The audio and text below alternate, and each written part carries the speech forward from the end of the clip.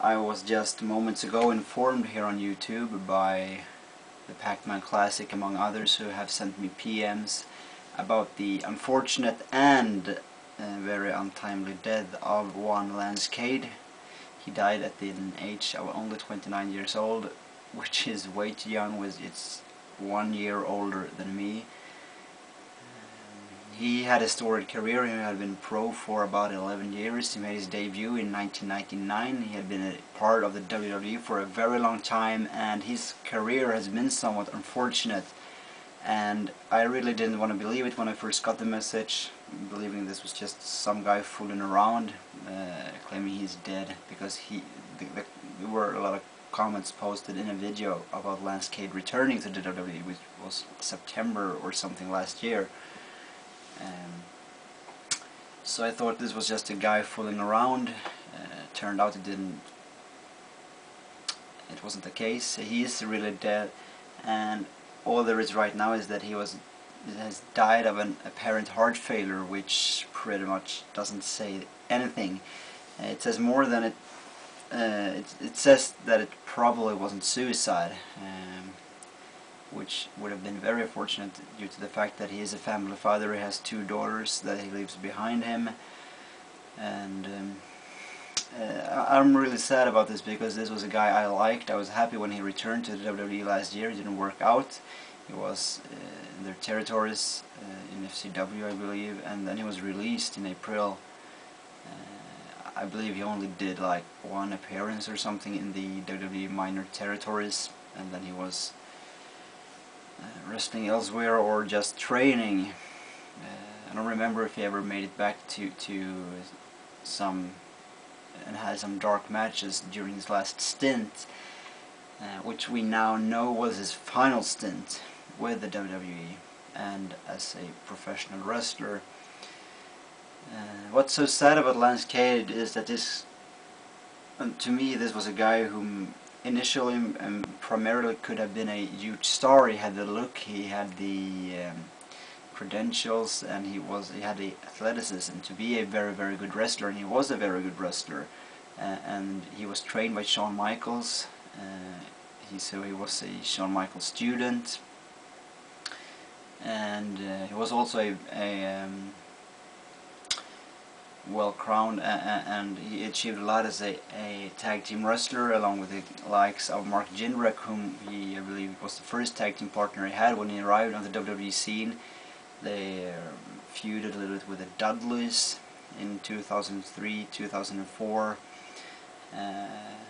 and they wrestled a lot for the tag team titles. Never reached the pinnacle to gain these titles, but then he started teaming up with Trevor Murdoch, and they, I believe just after a month or so in 2005, where they debuted, they won the titles from Hurricane and Rosie. They lost the titles some month or so later at Taboo Tuesday to Big Show and Kane.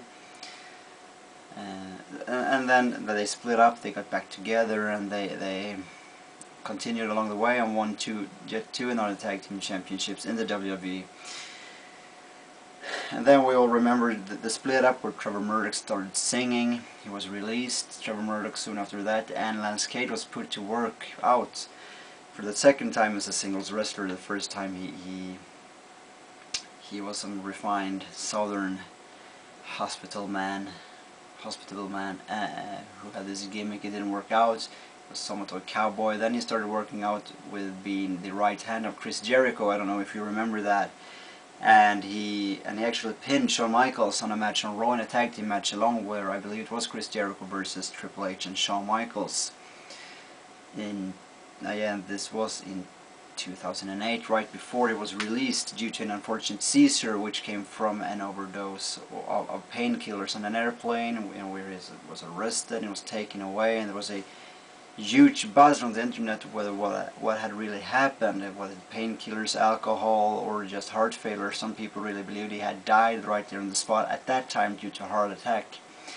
And Jim Ross posted in his Ross report that this was an unfortunate situation, and he believed that Cade sooner or later would be back in the WWE, because they apparently had high faith in him, If you didn't believe that before, you would really get the feeling from the Ross report right there that this guy was going to come back and WWE wasn't done with him.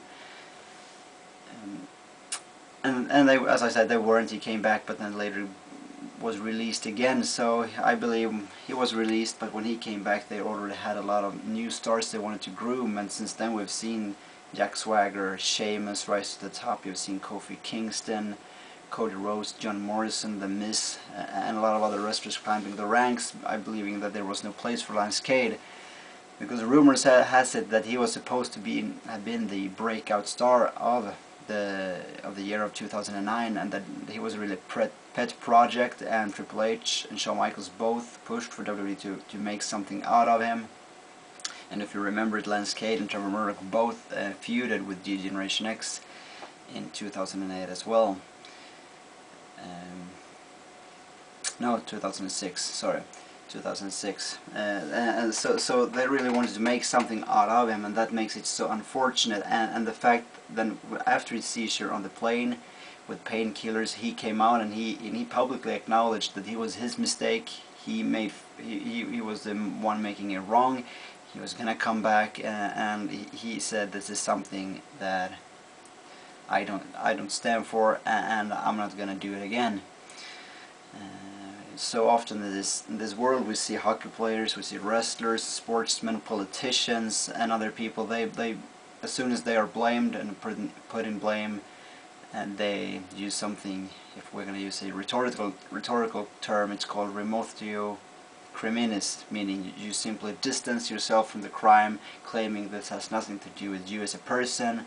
You're trying to blame someone else, or you try to blame the situation or the system.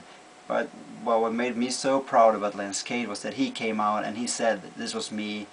It wasn't the business, it isn't wrestling, it wasn't anyone else, it was me. I made a mistake, and to me, I felt that this guy, he maybe made a mistake. He's gonna come back, and he's a pure guy. And I don't say that he isn't a pure guy, but that just adds to it why it's so sad that he dies, because he felt so innocent in a way, and he felt real, and that's why I'm gonna miss Lance Cade. And that's, you see in the world, and as we live and as life moves on and situations and things pass by, there are these small little things that in the end, when you think it's all said and over, is gonna play the biggest of roles. Because hadn't that seizure happened in 2008 and he would have gone on to be a big star in WWE, he had this huge career, he might have been champion by now, and this might have not have happened. That's what makes it so sad. Now be it that it was a disease he had, and that his heart was weak and he died from that, it would have been inevitable, because then it would have happened anyway. But if it was a cause of bad circumstances and some things that we might not know, some abuse or anything like that, then it's really sad. And that might go out as a signal to other wrestlers that just keep up straight, don't take shortcuts, don't abuse painkillers, don't, if you have pain, if you suffer from wrestling, just step away. It ain't worth it. It ain't worth tearing your body apart. Yeah, you gotta make a living, but still you need to keep your body clean, you need to stay healthy, and you need to prioritize. And to me, I will always prioritize life and living. I wouldn't want to risk that for anything whatsoever. It's easy for me to sit here and say that, but to me this is so sad, because no one should die too young, but especially not Lance Cade. So I send out my condolences, and I'm gonna miss you. Rest in peace.